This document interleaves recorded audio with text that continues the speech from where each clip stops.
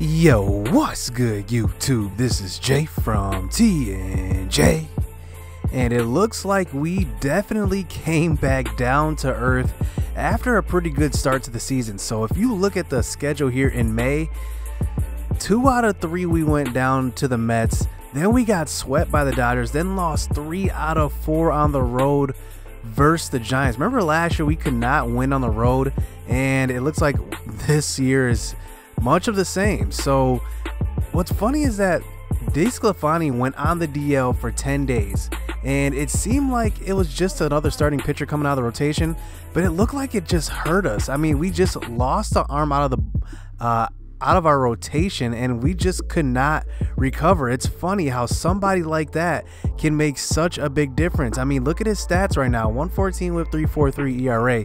Pretty good if you ask me, but I just didn't know that it would make that kind of an impact, and it did. It definitely did. So we're actually going to make a couple changes, because let's look at where we're at in the standings here. So we're second place in our division now, 2.5 games back from the Mets. We're actually 3.5 from the wild card. So let's look at our stats really quick, because one thing I do want to point out is that we are still at the bottom of the league in batting average, 24th. So we definitely got to make some changes there. Let's just look at our pitching here. Let's just look at ERA and just look to see where we're at there. So we're still top 10 in ERA, 9th. So we're actually not doing bad pitching. It's definitely the offense, I think, that has been pretty poor so far. So we're going to make some roster moves, and we're going to start with Jahmai Jones. So Jahmai Jones, he's still hitting below 200, and I just can't stand to see him struggle some more. So I'm actually going to move him down to AA, and especially with Hassan Diaz being on the DL, he broke his finger, out 1 to 2 months. So that's definitely going to give Jahmai Jones a chance to just, you know, boost his morale quite a bit, because I mean, he's got to get better. He's got to get on a hot streak, and then maybe he'll make it back up to the major leagues. I don't know, because hitting below 200, it's definitely hard to recover from that. And maybe next year, having him up next year will be a fresh start for him. I don't really know. Giant Gianvatella actually is hitting 300 from the bench, and one thing about him is that, remember, he hit pretty good last year. Leury Garcia is one of the guys that surprised us last year. But let's look at Max Kepler. Max Kepler's only hitting 183 in a platoon role. So I actually am thinking about moving him down and getting him some work in the minor leagues, because I just don't know about him. Monty Harrison is a guy that I've been thinking about a little bit. He's 67 overall, but here's the thing. He's been hitting pretty good. I mean, he's hitting 300. He has pretty good hitting stats, throwing stats, but I don't want to move him up just yet. I don't want to use any of his service clock. But, you know, Max Kepler is interesting. I don't think he's going to be on the major league roster very long, because he is definitely struggling. So one thing I wanted to look at were free agents. So let's look at the free agents that did not get signed in the offseason. Nelson Cruz is one of those guys. Look at his hitting stats. He would definitely be an instant boost to the lineup. He hit 300 last year, but he's demanding $4.6 million. That's a little bit too much for a 38-year-old right fielder. Let's keep going down the line. Another guy that I see is Adrian Beltre. And here's the thing. He is only 73 overall, but he hit 278 last year, which is pretty decent. But look at his hitting zones. That's one thing I just depend on.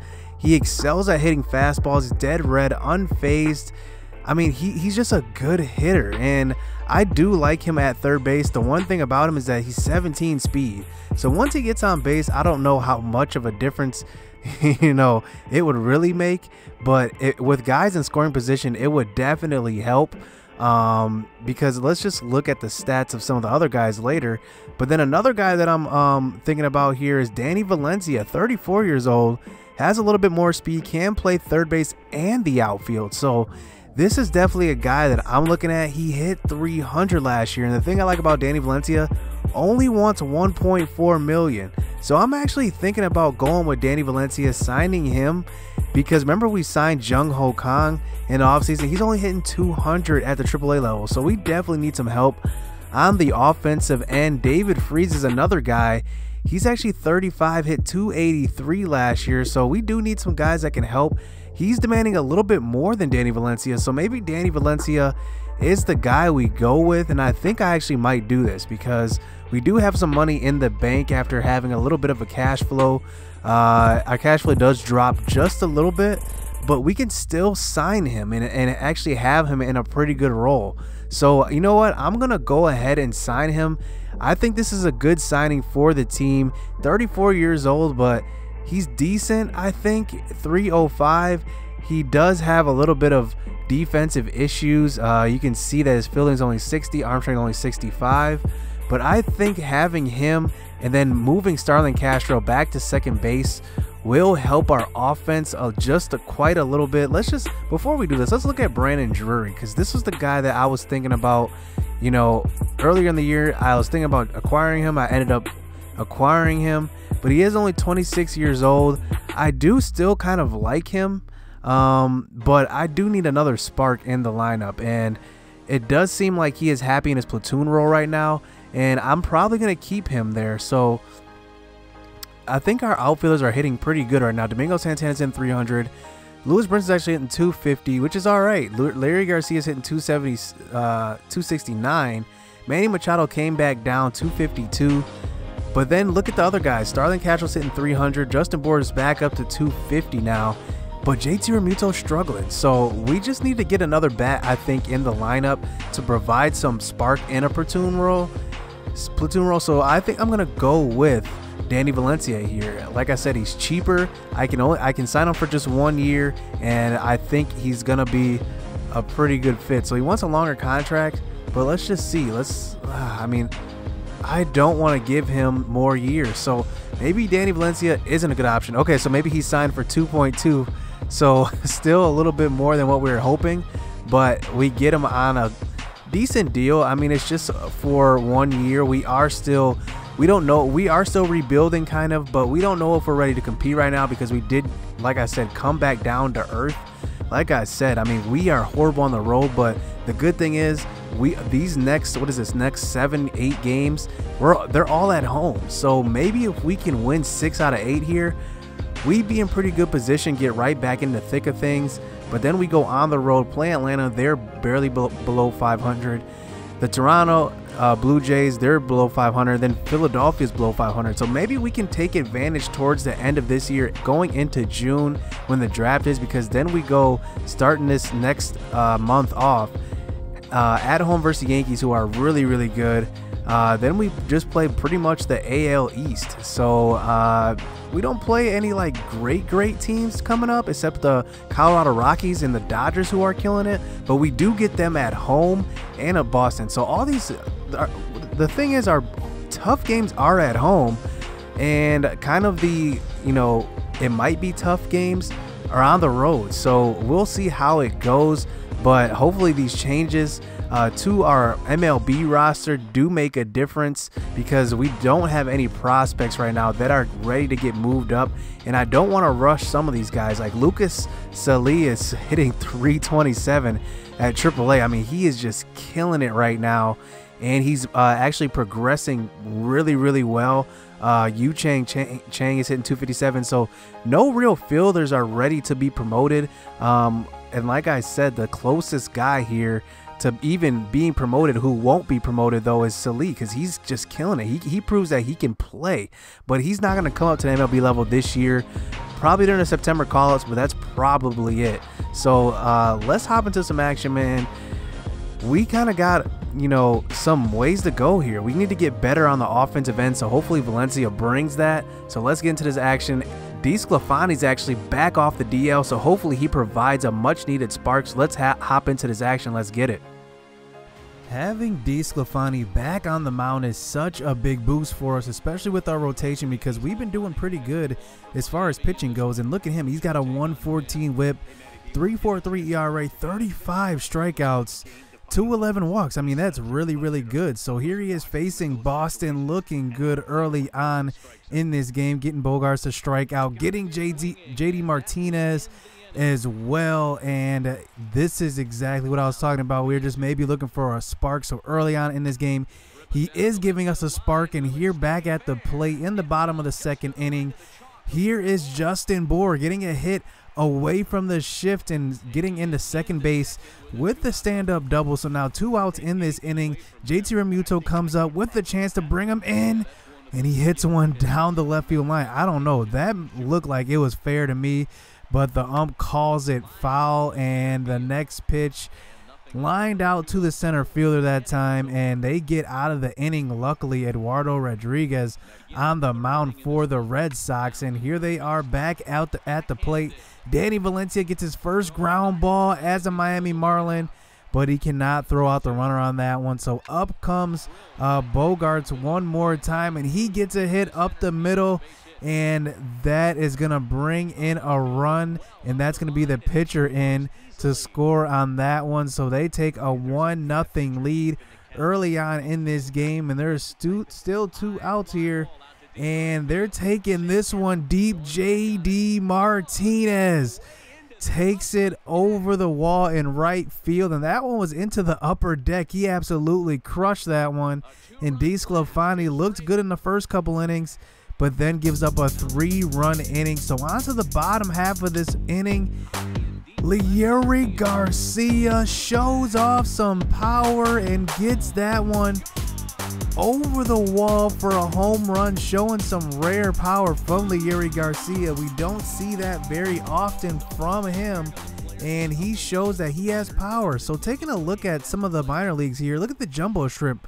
Brandon Rodriguez's last 10 games is hitting over 600. I mean, that's a nice update for us to get kind of acclimated with our minor league system, who's doing well, because sometimes we do lose track because we do keep track of the bigger prospects like Lucas Salih and Aquino and Braxton Garrett, Trevor Rogers, all those big guys, but we kind of get lost with the little guys. Brian Rodriguez is showing off there at the AA level. Back to the game. Here is Austin Barnes coming up to the plate, and DeSclafani has just pretty much been getting shelled after that start to the game. And look at Domingo Santana.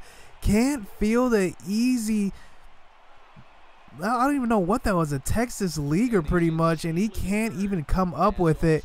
And he's actually been having a little bit of struggles in right field fielding balls. I don't know what it is, but look at the next batter. Comes up on a 1-2 count. We thought the runner was coming home, and we get straight fooled on that one. So up comes Nunez, but he hits into the double play, so we do get out of the inning.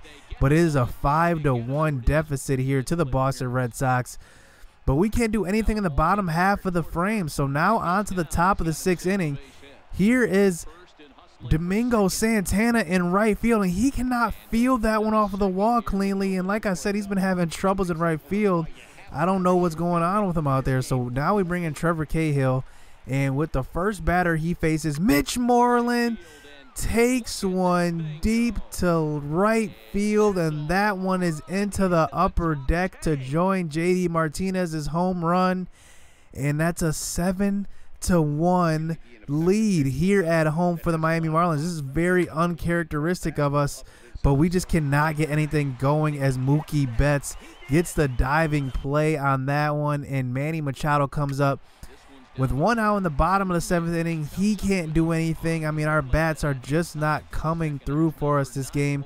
On to the 8th inning, Justin Bour striking out on the check swing, and here is JT Realmuto getting a hit up the middle, but this one's going to be not through. Bogaerts is going to throw him out at first base. And now on to the 9th inning as Brinson comes up, strikes out, and here's Danny Valencia. For his first game as a Marlin, hasn't gotten a hit so far, but this one's going to be hit hard. But a great stop by Nunez at third base, and that's going to be the game. And they come into our house, and they beat us down. They straight annihilate us. Eduardo Rodriguez only allows 2 hits. I mean, what a game pitch. I mean, this Miami Marlins offense is just so inconsistent. And we fall to probably one of the best teams in baseball at this point in real life and in the game. So now we're on to a critical situation here. We do get past that series. We move on to the next series. And remember, we got pretty much swept by LA in LA.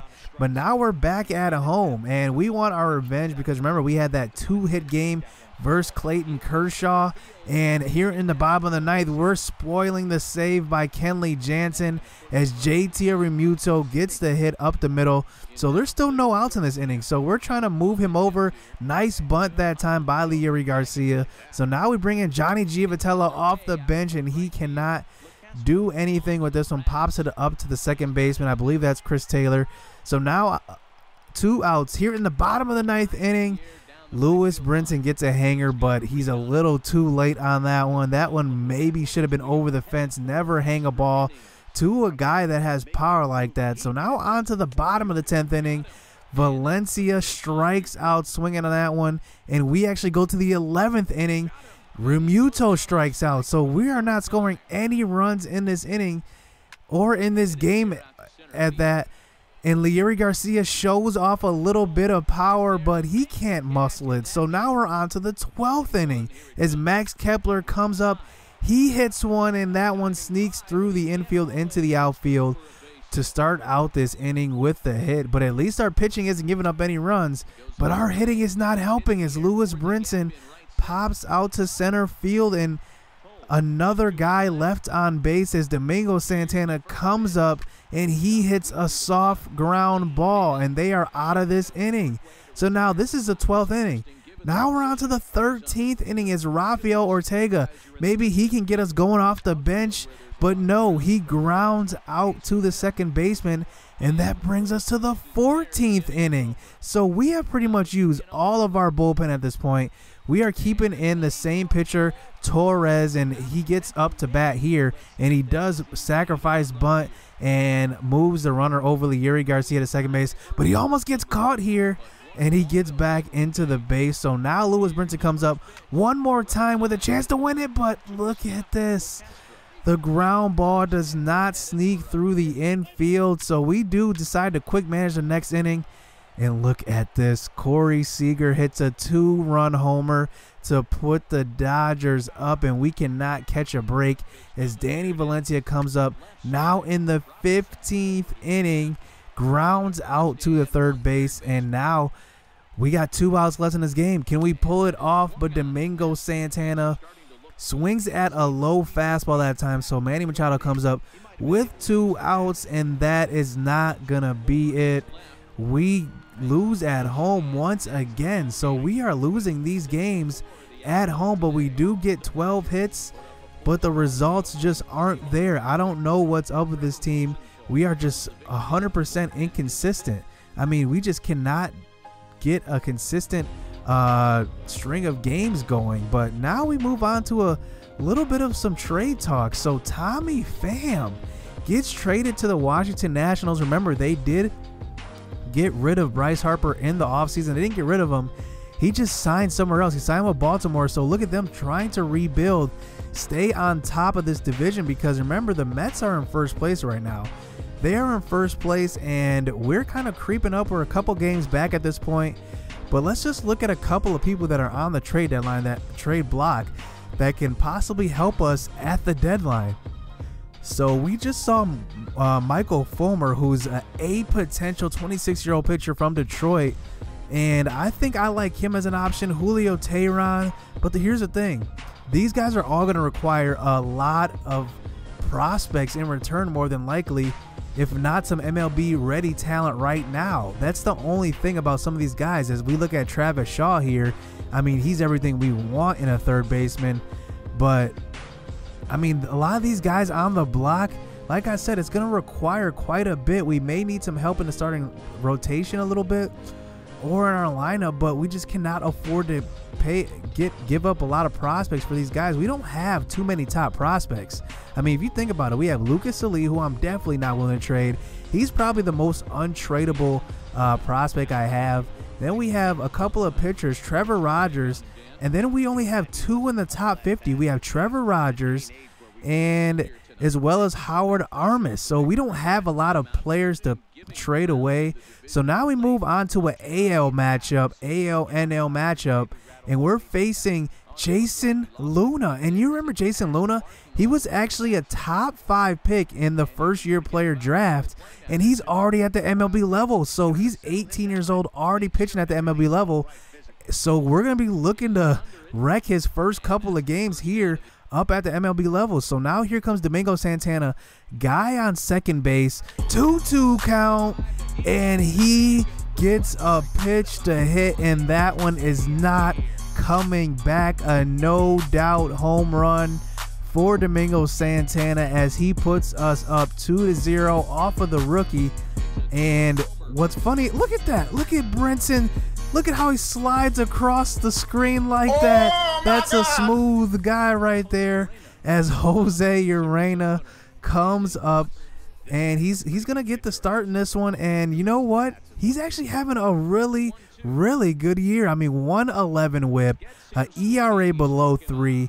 He doesn't have the record right now, but he's definitely been our best pitcher so far. Him and Jarlin Garcia are pretty much dominating up to this point. I mean, they are pretty much unhittable, but Jose Urena is definitely probably their best right now. At the bottom of our rotation, he's probably number 4 right now in our rotation. I kind of switch him between 4 and 3. Sometimes if I have a tough matchup, I might give him the start over somebody like DeSclafani or Marco Estrada sometimes. But he's definitely been the surprise of our rotation this year. After struggling last year, being sent down, being sent back up, he's definitely shown that he may have earned a spot in the rotation, and he is progressing pretty well.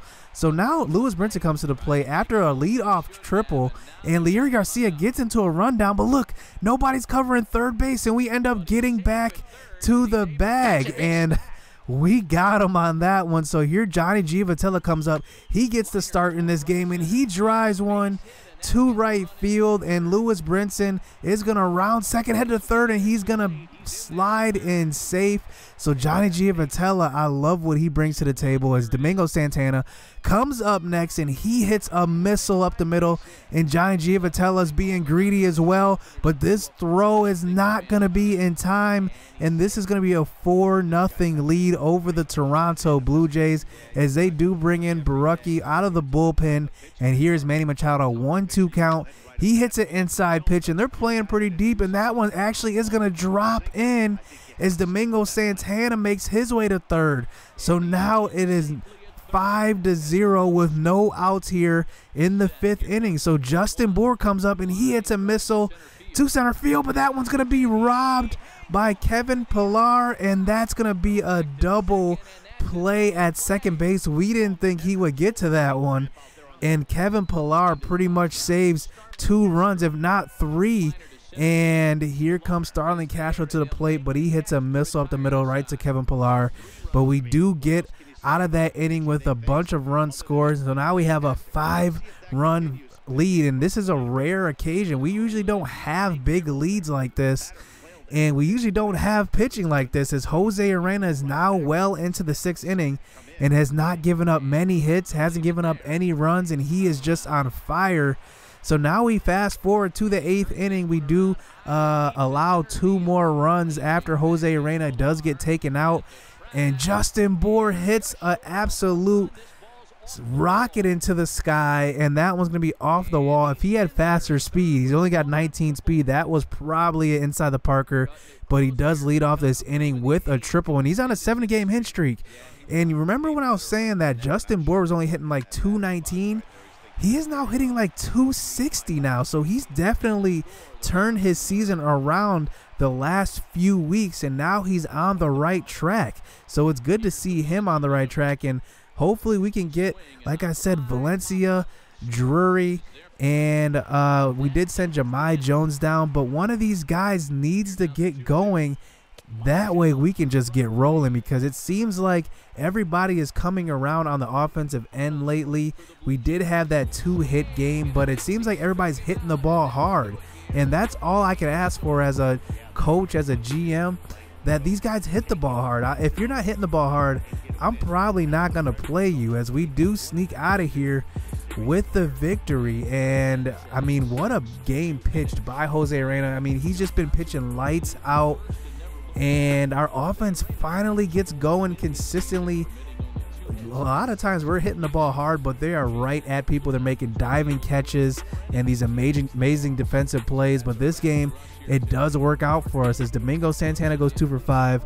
Jose Urena only gives up 2 hits on the game, and he only strikes out 4, but he pitches a great game, and we shell the rookie Jason Luna. And maybe this is a sign of things to come. Maybe we'll start to turn it around as we get closer to All-Star break and closer to the trade deadline. So hit subscribe, hit that like button. You know, we're going into draft day, and maybe next episode, I'm not sure if I'll show draft next episode or the episode after that, but we're definitely going to be looking to get better. So you don't want to miss any action. Stay tuned. Let's go.